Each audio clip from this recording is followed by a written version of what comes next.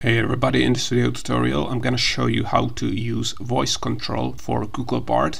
Alright, so one of the advantages of using Google Bard compared to ChatGPT is that voice control is built into Google Bard, whereas in ChatGPT you have to use a third-party Google Chrome extension or any kind of other trick to be able to use voice control for their chatbot. But in case of Google Bard, you can use voice control to write out your prompts. And all you have to do is, as you can see, there is this microphone icon here next to the prompt field. So if you click on this microphone, first you might have to allow access to your microphone. But once you gave access to your microphone, then you're going to be able to use voice control to write out Google Bard prompts.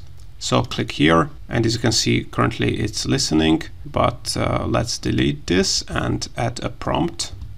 Write me a blog post on how to make money with Google.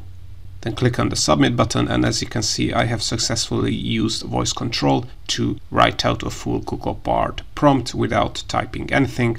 And then Google Bard has given us a website blog post intro on how to make money with Google. So you know, this is how to use voice control to write out Google Bard prompts without typing.